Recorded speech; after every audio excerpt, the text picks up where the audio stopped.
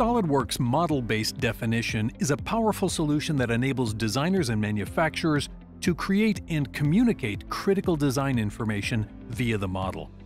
SOLIDWORKS 2019 adds support for Sheetmetal Annotations. Bend notes can now be automatically inserted directly onto a component's flat pattern view, displaying each bend direction, angle, and radius. For components that contain many bends, a tabular display of the bend details is often the preferred method of capturing and viewing the information. Now in SOLIDWORKS 2019, you can capture all of your manufacturing information in a bend table. When a bend table is inserted, each bend on the component's flat pattern view is tagged in relation to the table. This, combined with the tabulated bend information, enables you to now detail your sheet metal designs in the same manner as a traditional drawing. When finished, all of the information can be captured with a 3D view, ready to be shared with other members of your design team and organization. Protection of intellectual property is often the #1 priority when sharing designs with other parties. When creating a 3D PDF file in SOLIDWORKS 2019, you now have much greater control over the access of information contained within the document. In this example, we'll go ahead and create a 3D PDF document for the shaft. After first selecting the preferred document template, the PDF publisher in SOLIDWORKS 2019 now provides you with a full preview of the final document, complete with custom property information populated from the model. This document's sole purpose is for viewing design information only.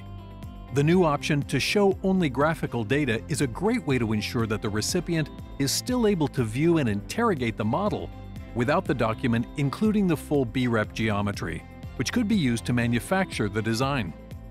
New security settings provide even more flexibility, enabling you to set the access to printing, editing, and copying.